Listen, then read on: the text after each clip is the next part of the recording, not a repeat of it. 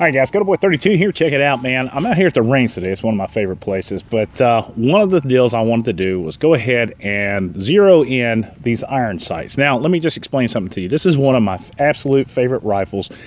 I think this was, I don't know which one this is. But anyway, it did have the Yankee Hill machine. Now, these are the gas block that's incorporated with the pop-up iron sights here, front and back. Now these are their steel iron sights, and I like these things because they are extremely rugged, but I've never taken the opportunity to go ahead and zero those things in, and this actually gave me a great opportunity to show you the reasons why, what, when, where, and how in zeroing iron sights. Now, zeroing iron sights, a lot of people think it's difficult. It's really not.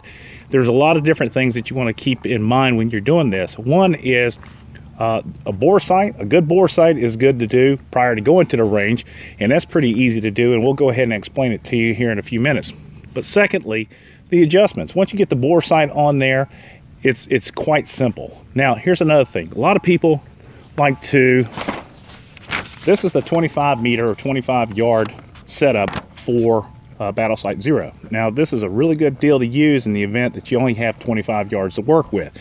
If you have 50 yards to work with, go ahead and do your Battlesight Zero at 50 yards. And I'll tell you the reason why.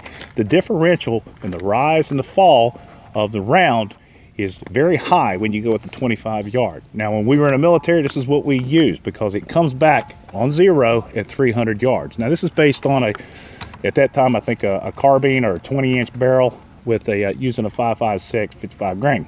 Now, what I'm using today is just the 223 Remington. This is a DPMS 1 1/8 twist barrel. This thing right here is a sub MOA barrel. Now, I'm going to go ahead and set a target down range at 50 yards. We're going to go through the adjustments and show you how easy it is. Very simple, very easy. But a lot of people neglect setting up their iron sights. Here we go.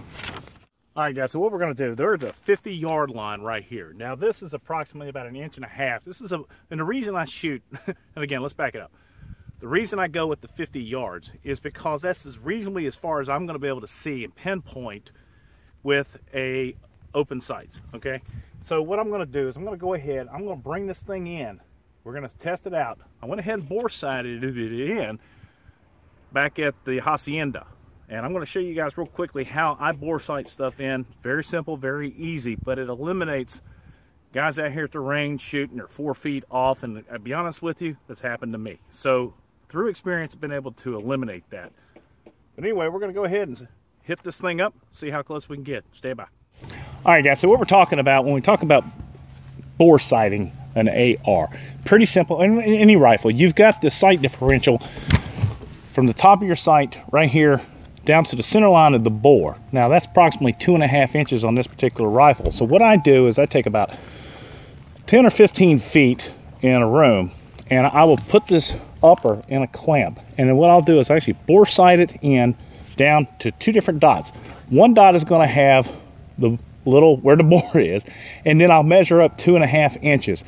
And all I'm doing is I'm trying to line these sights up with the bore. Now, what that's going to do is it's going to put me approximately, I'd say 2.5 inches, 3 inches below where my bullseye is down at the target.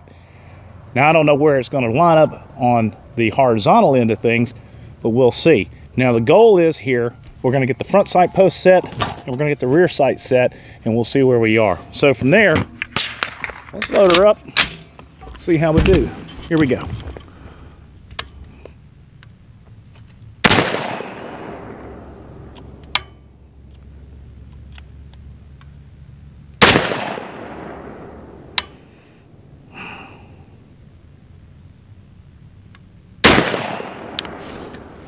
One of the things that doesn't do me very good is I am blind as a bat. I can't see a damn thing. So it's very helpful to just take your time, and that's one of the reasons why that 50-yard line is about as far out as I can go.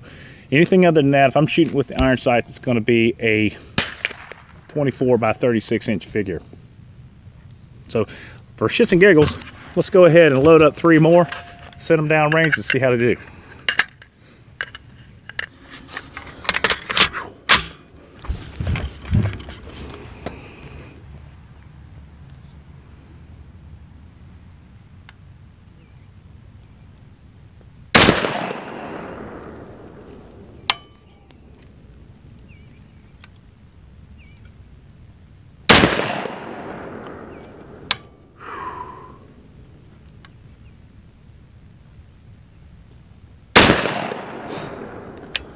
All right, we'll go run down there and see how we did real quick.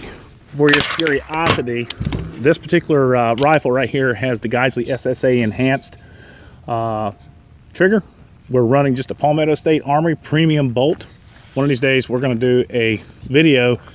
People like to go with those nickel boron bolts. Not bad, but not necessary. So anyway, as soon as we get a chance, clear the range here in a couple minutes, we'll go ahead in there, check it out, see what adjustments we need to make to bring this thing on. All right, so what we can see here, not a bad little group right here. 1, 2, 3, 4, 5, well, may have 2 in the same hole. But anyway, what I want to do is I'm going to bring it left, and I think these sights are set up for 1 inch MOA per click, and we want to come up about 3. So let's see if we can bring this thing on real quick, and that's how easy it is, I think. Till we hit the damn tripod with the camera on it. Here we go. All right, so here we go, man. We're going to go ahead and adjust this thing. That says to the right, so we're going to go 1, 2, 3, 4, 5, 6, 7, 8. All right, then what I want to do, I want to go up. One of the coolest little things is this little tool right here. Now this is Leapers UTG, or I don't know, one of those guys out there, but nice adjustment tool. But it makes it so easy to go ahead and adjust your front sight post. If I can get it in there. I want to bring that down. One more time.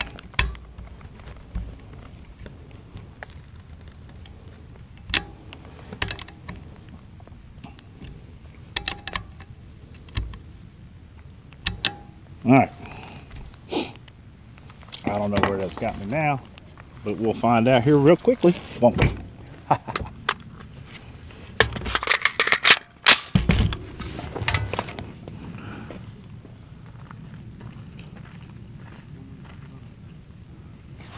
Huh. Here we go.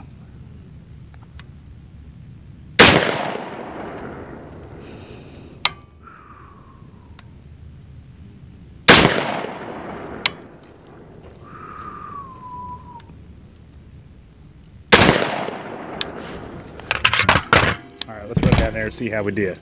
All right, so we made some adjustments up and to the left. I need to come, I'd say 2 more clicks to the left, and I'm gonna take it back down 1, and let's see where she ends up there. Okay, here we go, stand by. All right, so we're back. So what I wanted to do is I want to come 2 clicks to the left, 2, all right, and then I want to you know what, I'm gonna take it down. I don't know. What do you think? 1 more notch down, come back. I think we should. 1 back, down. Come on, baby. All right. Okay. So we took it down 1 notch, left 2 notches, put 3 rounds in it. See how we go. All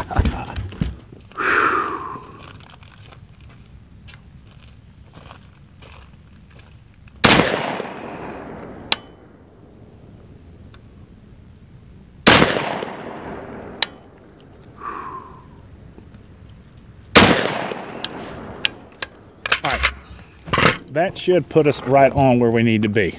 Once we get that done, we won't touch these things again. Put a nice little scope on this upper, and we're good to go. Stand by. All right, well, that's what I'm talking about, guys. Right there. That's a good Battlesight 0. And it was fairly easy to do. How many rounds we have? Verified 0, the bore. 5, 6 rounds there. 9, 12 rounds. I've seen guys out here at the range go through an entire box of ammo trying to figure out how to zero the rifle in.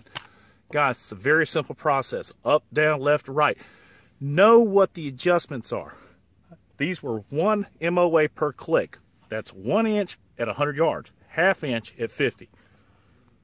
That's not bad. I'm pretty cool with that. Next thing we're going to do, we're going to talk about the principles of this Battlesight 0 in our next video. Let's go to Boy 32. Support red, white, and blue. God bless America. God bless those men and women in uniform 24/7 for our freedom. Freedom's not free. Go to Boy 32. Out.